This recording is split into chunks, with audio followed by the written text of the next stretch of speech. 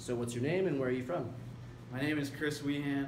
I just finished playing at the University of New Mexico. I'm originally from Southern California. Awesome. How is the process going as a trialist? It's been a tough process. There's a lot of good players out here. It's been a tough environment, good training sessions, a couple two-a-days, but I'm starting to find the groove and feeling really good about it. How has the bipolar weather been? The weather's been up and down. It's been tough. It's been cold. It's been warm some afternoons, but I've enjoyed it because I'm used to the altitude playing out in New Mexico, so I've enjoyed it out here. Awesome. So the altitude isn't a problem for you? No, the altitude is actually a little bit easier. I come from about a mile high from school, so it's not so hard.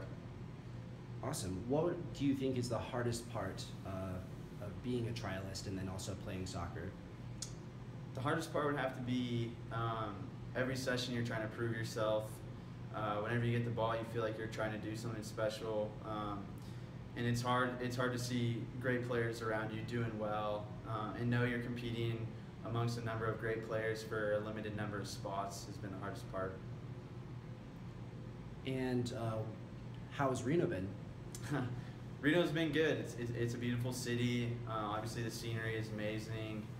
Lake Tahoe's not too far, so I have family close by, so I really enjoy the city.